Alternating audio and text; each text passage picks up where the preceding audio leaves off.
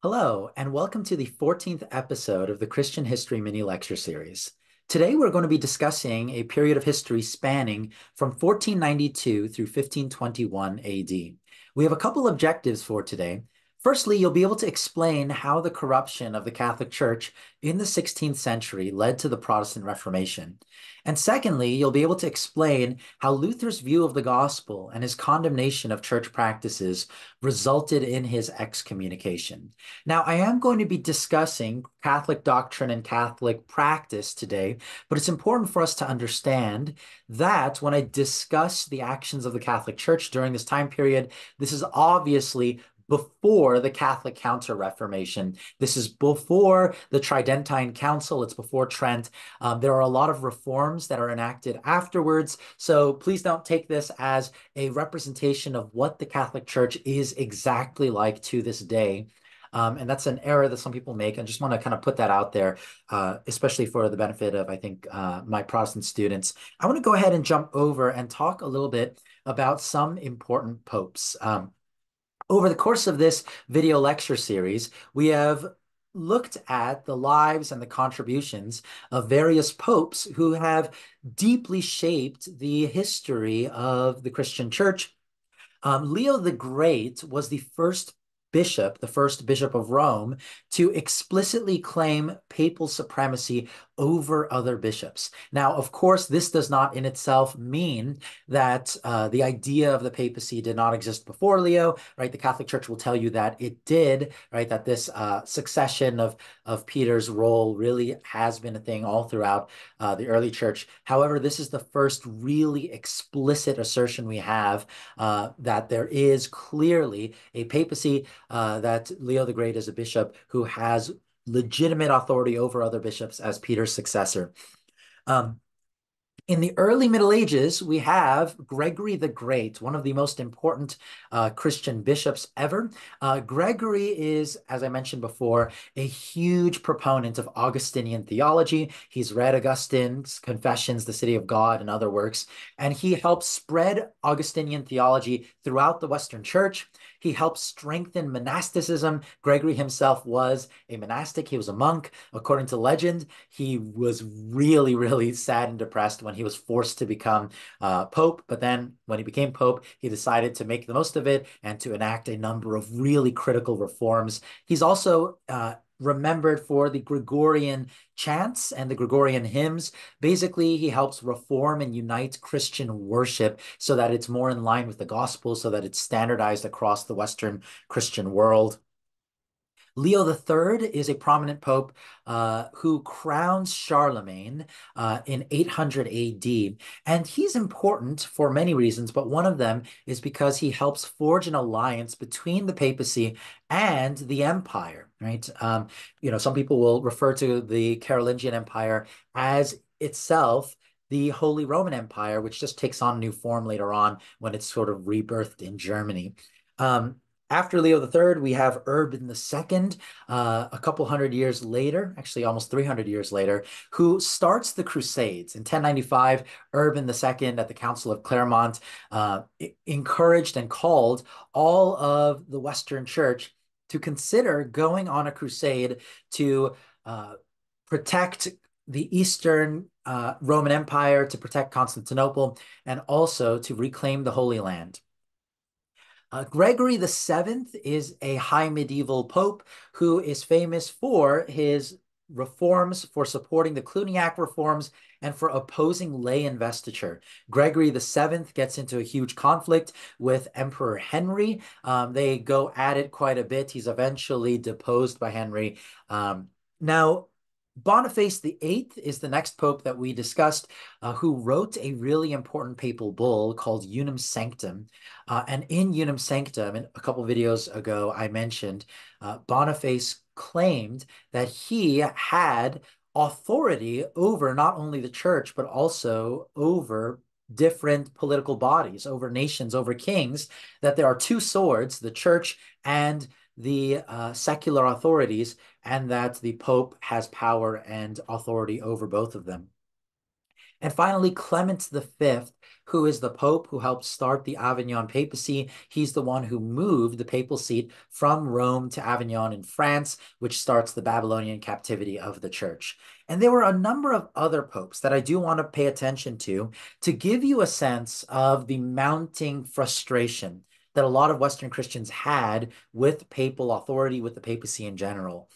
Stephen VI is famous for leading the cadaver trial against Formosis's body. His predecessor, Pope Formosus, was dead, and Stephen VI was so angry with him that he had Formosis's body exhumed. He held a trial against Formosus and then had Formosis's fingers cut off, and he desecrated the body itself. Not the most noble of things a pope has ever done.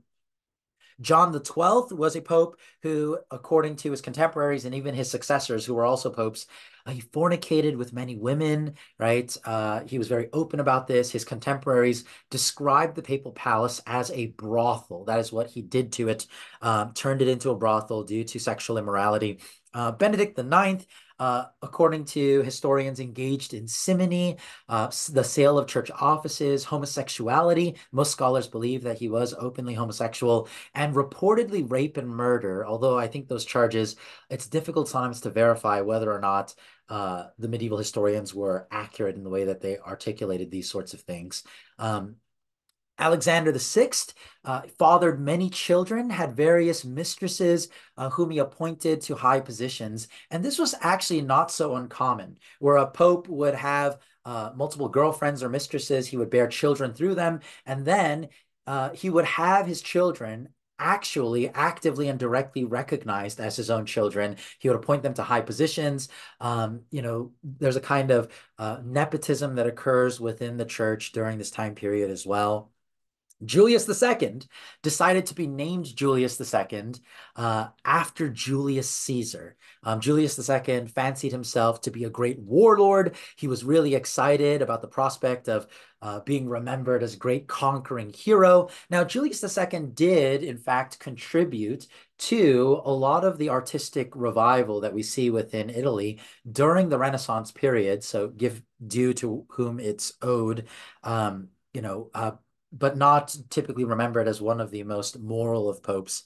Leo X, the pope whom Martin Luther engages with and has conflict with, expanded the sale of indulgences in order to raise funds for St. Peter's Basilica. So I mentioned in the previous lecture how indulgences begin to be sold by the Catholic Church in order to remit the consequences of sin, guilt for sin even, and this was a huge source of corruption. There were many Christians, priests and bishops and monks and laymen who were deeply, deeply troubled by the sale of indulgences, but it was something that really, really continued to impoverish the very poor.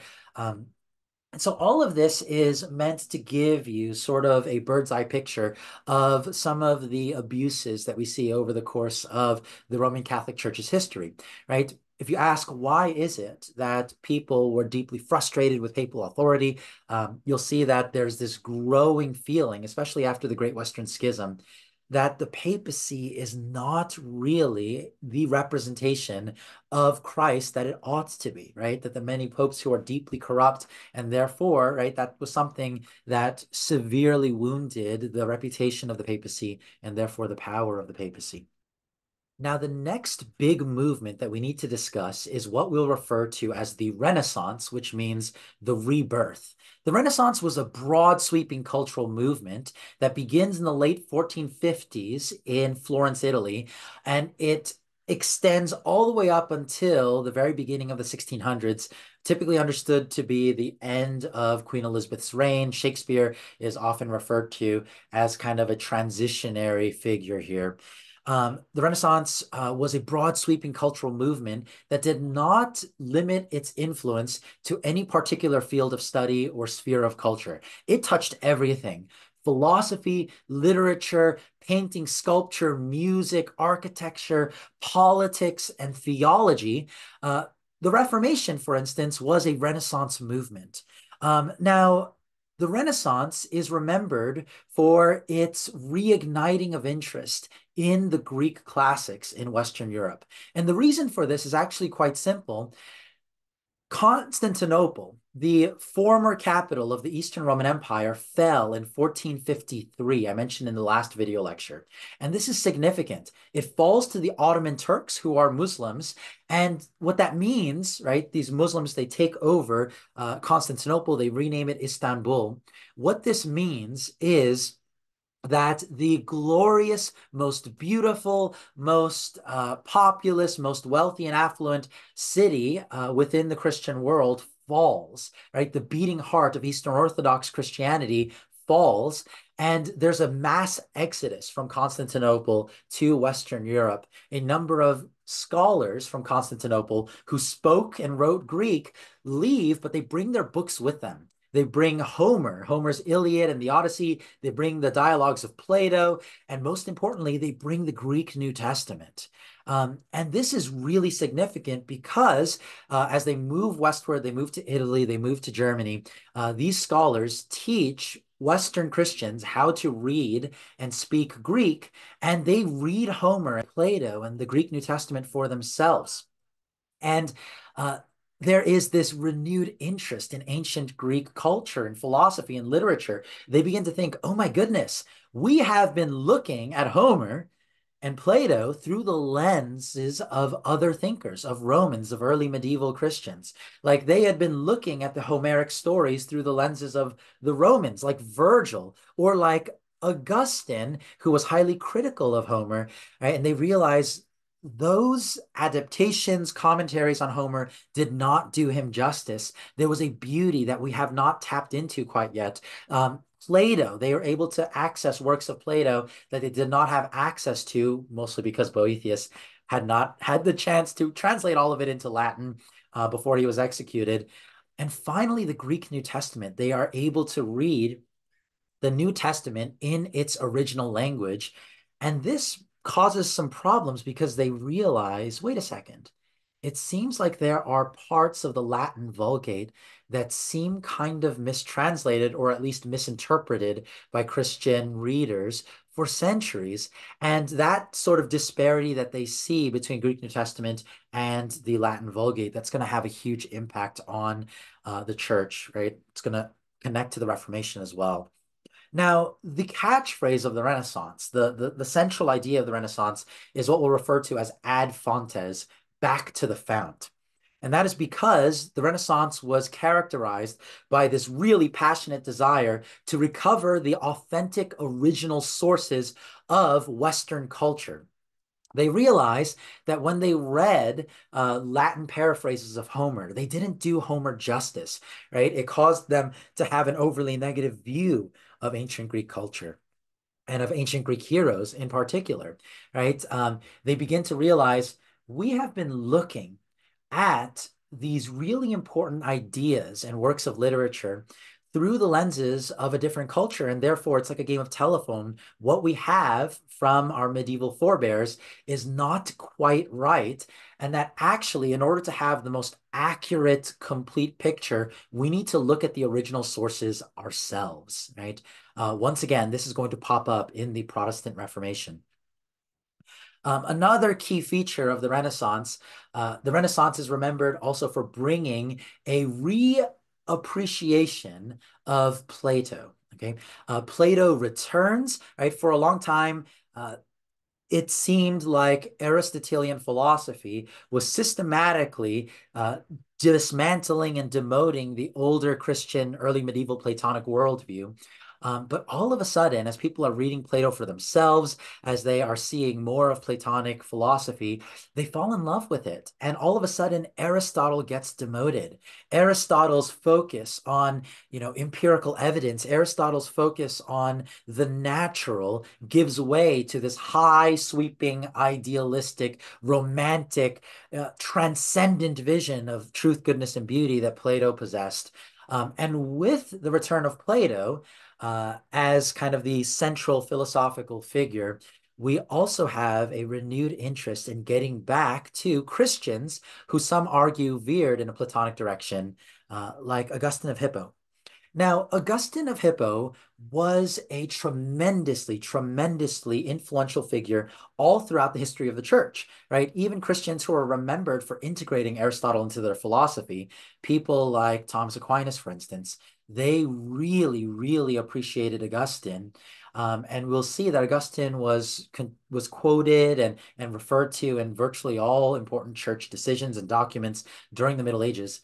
And yet, there was a problem during the High Middle Ages. And the problem was that a lot of people were not reading Augustine in his entirety. And that is because during the Middle Ages, there were these sort of collections of church fathers' writings, right? You would have a big book that contained quotes from a bunch of early church fathers that were sort of jumbled together that people in university and in monasteries would read. And as a consequence of that, people had a very piecemeal understanding of Augustine's philosophy and theology, right? And it caused them to have a very incomplete vision of Augustine. But now that there's this renewed interest in going back to the sources, people are reading the entire works of Augustine again and realizing that there were some things that they missed. There is renewed interest during this time period on Augustine's view of grace and salvation. Augustine is famous for arguing that grace is wholly unmerited, which is, by the way, something Aquinas would agree with, right? But Augustine really emphasized against the Pelagians that we do not in any sense earn or produce our own salvation. Whereas Aquinas was willing to assert we don't earn or merit our salvation, right, in a fundamental sense, but there's a sense in which our good works are instrumental in God producing a righteous nature within ourselves. And that's not quite how Augustine would have put it, although Roman Catholic theologians will tell you that it's a difference in emphasis rather than a difference in what they actually thought ultimately. And that's debatable, and that's something that the reformers disagreed with as well. Now, Augustine is remembered for a vision of salvation that does seem in some ways different than what we see in Aquinas. Thomas Aquinas had asserted that God infuses us with Christ's righteousness through the sacraments, and that through the infusion of righteousness through the sacraments, we develop righteous natures. And it is on the basis of a righteous nature within myself that I will eventually go to heaven, right? And that's why we have purgatory. It's for those who have not yet been completely infused with righteousness. They don't yet have a completely righteous nature. Whereas people begin to look into some of Augustine's writings and realize that, for instance, with regard to infants who are baptized, Augustine believed that baptized infants went to heaven. Now, there were some people who argued, well, baptized infants go to heaven, or infants go to heaven in general, because they don't have sinful natures, or maybe baptism gets rid of the sinful nature of the baby. And Augustine said, no, no, right? Like the baby who's baptized, the Christian who's baptized, right? They still have sinful natures. However, right, on account of what Christ has done for them, God does not count or impute those sins to us because of Christ's atonement. Now, if you're a Protestant, you probably disagree with Augustine's view of the nature of baptism and how baptism relates to salvation of people, including infants. However, right, this idea that we are saved, even though we have sinful natures within ourselves, like we're sinners, we are saved because God does not impute our sin to us. That is going to have a huge impact on later Christians like Martin Luther. Now, Augustine still believed that baptism remits original sin, right? So he still believed in an objective, view of the sacraments. He really did believe that the sacraments, in a sense, save us. And that's something that Aquinas really channels pretty well in the Summa Theologica. So there's a question that begins to emerge as people compare different aspects of Augustine. Like Augustine seems to really believe that the sacraments impart a genuine, authentic righteousness upon a person. However, he also seems to believe that rather than merely saying that grace perfects nature, that we might have a sinful nature, but still be counted righteous on account of a righteousness that seems sort of, I mean, that a righteousness that's accomplished on behalf of us.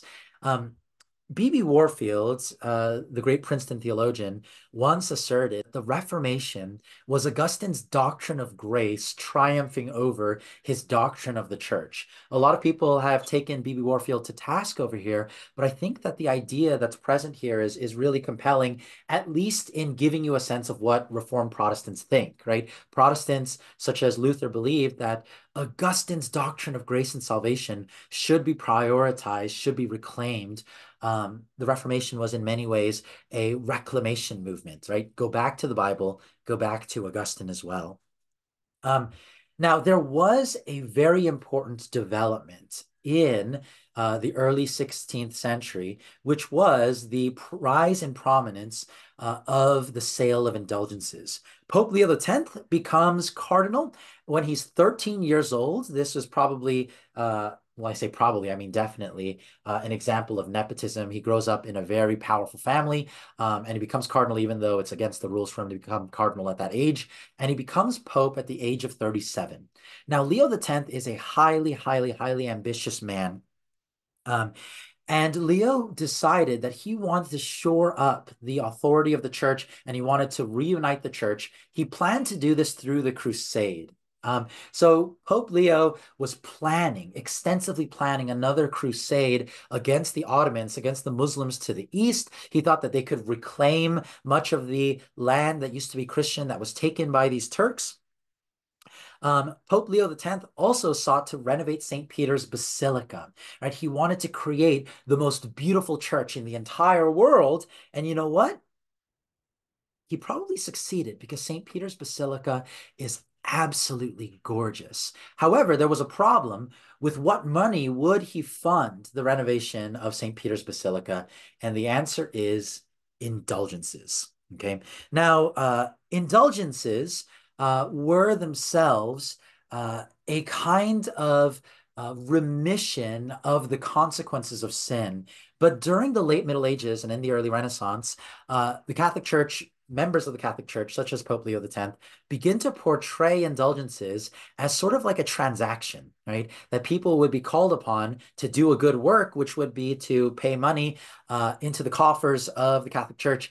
In exchange for that, guilt would be remitted, or, right, the consequences of sin, like years in purgatory, either for themselves or for members of their family, would be taken away. And there was this huge movement, right? There was a very famous salesman of indulgences named John Tetzel who went around Europe, right, calling on the poorest of the poor to give all of their money to the church in order to have some of the guilt and some of the consequences of sin removed from them, right?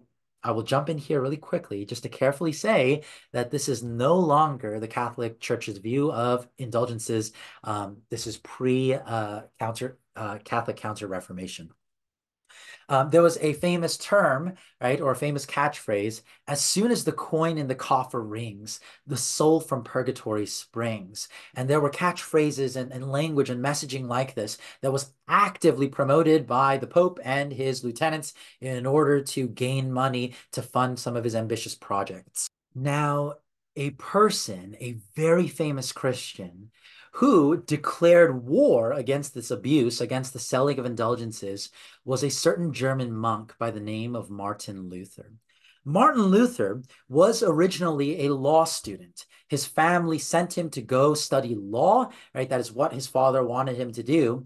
However, Martin Luther, one day as he was traveling, had a near-death experience. He got caught in a terrible thunderstorm, like just absolutely terrifying experience. And Martin Luther thought that he was going to die, that he was going to be struck by lightning and die. So Luther cried out to Saint Anne, right? And he prayed and asked Saint Anne, please save me. And if you save me, I will become a monk. And just like that, Martin Luther didn't die, right? And Martin Luther decided, well, I need to keep my promise. That was a promise that I had made to God through St. Anne. So Martin Luther decides to become a monk. He gives up a promising career in law. In so doing, completely changes the course of Western history, probably. And not only does Martin Luther become a monk, he decides to become an Augustinian monk, one of the most rigorous and vigorous and serious Christian monastic orders that existed during this time. Now, Martin Luther, one time as a young monk, was sent over to Rome as part of a delegation from the Augustinian order, and Luther was absolutely disgusted by the debauchery he saw in Rome, right? He witnessed terrible corruption, right? Clergymen, priests and monks engaging in sexual immorality openly. He saw the terrible poverty of the common people juxtaposed with the opulence and the wealth and the gold of the church. He also was really surprised when he would go to confession or engage in confession or even practice confession, and he saw that the priests that were in Rome treated it just like a job, right? They were upset with people if they took too long, right? It was very transactional. There's a whole business surrounding relics and indulgences. And Luther, who was very desperate to receive assurance of his own salvation, even purchases indulgences, even engages in some of these religious practices. But while he is engaging in some of these practices, as he is going and seeing holy objects, he begins to realize, what if none of this is true, right? And that's an idea that haunts Luther. And it haunts Luther because he's already haunted by a tortured conscience. Luther becomes a theologian while he's back in Germany, and he becomes a professor at the University of Wittenberg, which was a new university within Germany that Prince Frederick the Wise had set up. And Luther, even though he was rising in prominence within the Augustinian order, was characterized by a constant struggle for assurance of salvation. As a young priest and monk, Luther would spend just hours every day inside of the confessional, constantly confessing sin, never feeling like he was truly objectively forgiven. Right? He would do all of the prescribed penances, but never felt like it was enough. Luther truly felt like he was a terrible, terrible sinner, that he looked into his own nature and saw that it was rotten, it wasn't righteous, that no matter how much penance he did, how much confession he engaged in, he could not produce his own salvation. He didn't have an assurance of God's salvation for him, even through participation in the sacraments. Luther was feeling desperate. Now, while Martin Luther is going through this years-long struggle, it hits Luther, right? As he is preaching the gospel to his congregation, that he had been misunderstanding the gospel all along, right? And Martin Luther discovers what he describes as the true gospel, a gospel that he believed that Augustine before him had understood, that Christ on the cross bore all of our sin, right? This is a term that we'll refer to as expiation, that Christ on the cross became sin for us, that he who knew no sin became sin, meaning that all of our sin was placed on Christ on the cross. And that when the creeds say that Christ descended into hell, that surely that's what it meant, that Christ on that cross, right, experienced the most terrifying wrath of God on our behalf, and that we are saved by Christ's righteousness, not our own.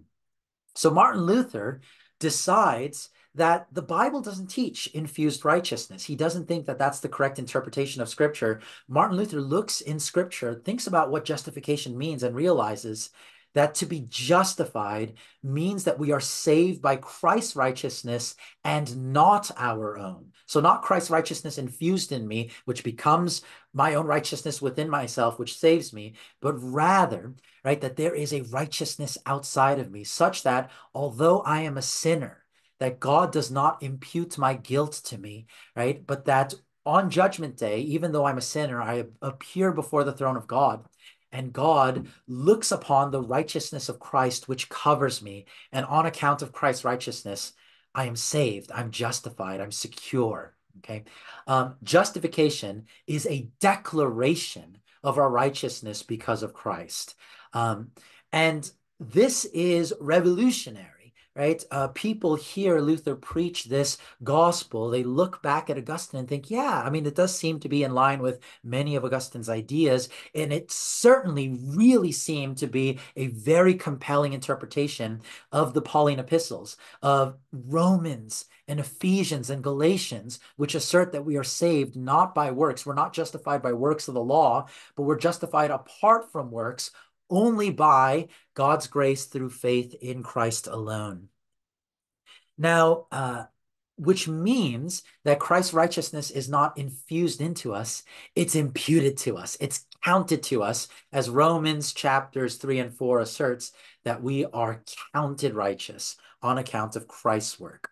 And Luther finally has grounds for assurance that he knows that even though he's a sinner, because he has faith in Jesus, he knows that he is secure in Jesus. Why? Because Christ's righteousness covers him, and it's finished on the cross. Now, Martin Luther was deeply disturbed by the sale of indulgences all throughout Germany, all throughout the Western world. And Luther, very disturbed by the practice of indulgences, writes a treatise that we'll refer to as the 95 Theses, 95 little propositions that, according to legend, he nails to the door of the University of Wittenberg in order to start a debate. It was an invitation to debate the practice of indulgences, and this was common. It was common for people to nail their treatises in a public space in order to invite other Christian intellectuals to have a public debate. That's really what Luther wanted.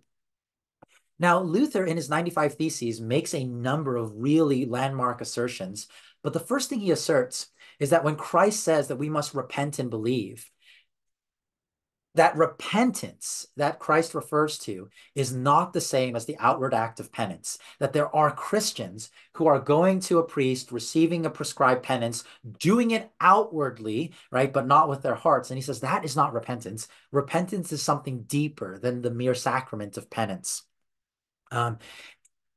It is a turning away from sin. It is a trusting in Christ alone for our salvation.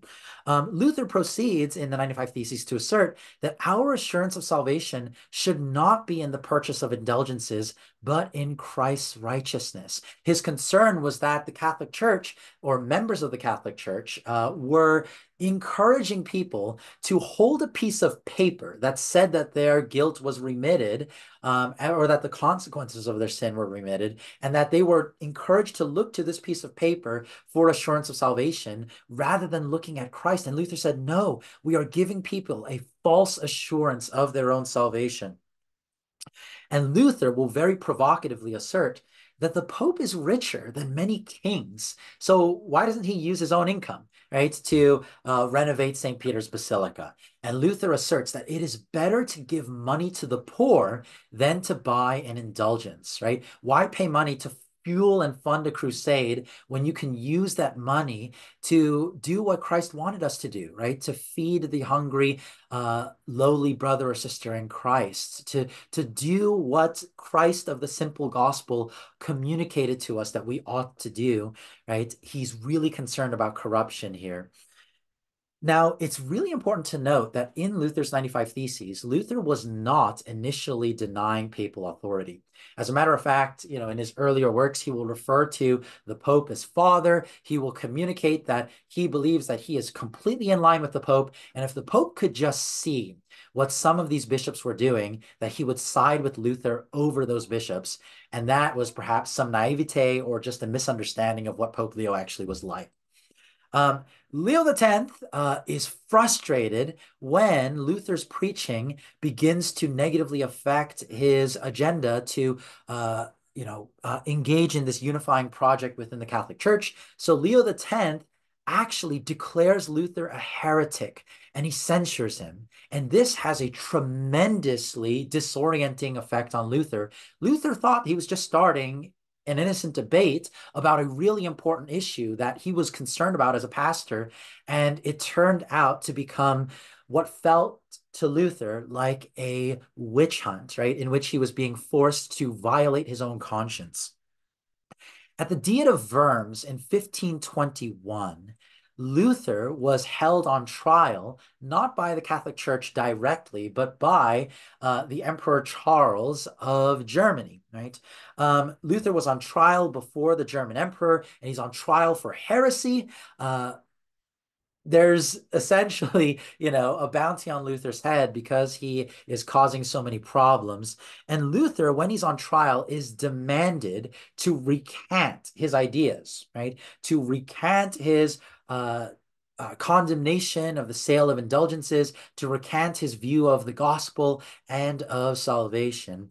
And Luther refuses to recant, and according to some historical sources, says these words: "Unless I am convicted by scripture and plain reason, I do not accept the authority of popes and councils, for they have contradicted each other. My conscience is captive to the word of God. I cannot and I will not recant anything, for to go against conscience is neither right nor safe. Here I stand, I cannot do otherwise. God help me. Amen." Now, there's some debate over whether or not Luther literally said, "Here I stand, I cannot do otherwise," although there are a number of people who think that he really did say those words. But Luther was essentially saying, popes are not infallible. Catholic councils are not infallible. I mean, just think of the different ideas that various popes over the course of this history lecture had said, that popes clearly contradict each other, that even papal bulls contradict each other, which means that surely, right, their words are not infallible. But the word of God, scripture, is infallible. And therefore, Luther is essentially saying that God, by putting the Holy Spirit in me as an individual Christian, that the Holy Spirit enables me to read Scripture, and that I can, as an individual Christian, interpret Scripture more rightly than perhaps even the Pope, right? So Luther is asserting that Scripture, number one, is a higher authority than church councils, than church tradition. And number two, he is asserting that individual Christians have the God-given ability to interpret the Word of God for themselves. And this is really the start of the Protestant Reformation, a revolution, a Renaissance movement that drastically changes the history, or the course of history, the trajectory of Christian history. Luther was condemned by Emperor Charles as a heretic. And at this point, Luther was probably under the impression that he was going to die. He thought, well, this is it. I'm going to be burnt at the stake, just like a number of Christians before me. It's over. But it wasn't over, because Luther is likely in this moment, as he's facing the threat of execution and being decried as a heretic, he had severely underestimated the power of his words and his ideas. Now, obviously, Protestants and Catholics are split over how we come to view Luther.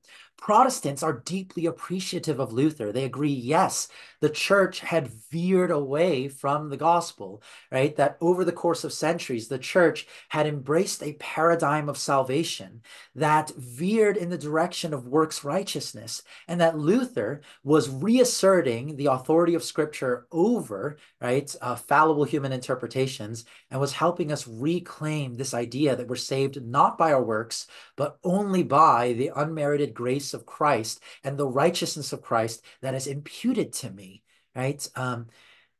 Whereas Roman Catholics will assert, listen, Luther was right to criticize the corruption that we saw within the Catholic Church. However, what Luther said here, according to Catholics, was dangerous, because Luther was asserting that he, as an individual, had the authority to interpret Scripture, and in so doing, he had essentially made himself his own pope, and that he was destroying church authority, right, and was creating a future in which Christians, like in the 21st century, we all have different interpretations of Scripture, and we all treat our own interpretations as being authoritative and over the church's interpretation. Charles Taylor, a very important Catholic philosopher, blames the Reformation for the growing secularizing tide of modernity, which Protestants, such as myself, don't think is quite fair, but it's a very compelling argument either way. I think about Luther and what he must have been feeling in this moment, in these moments.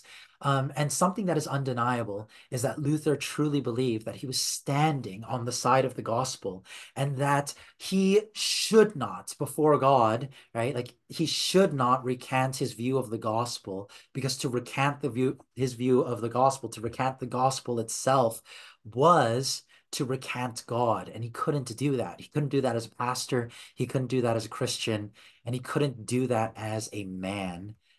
And in our next video lecture, we are going to explore how this Reformation explodes and fundamentally changes the trajectory of European history, how it splits the church, but also unites it in an interesting way. We'll talk more about that later.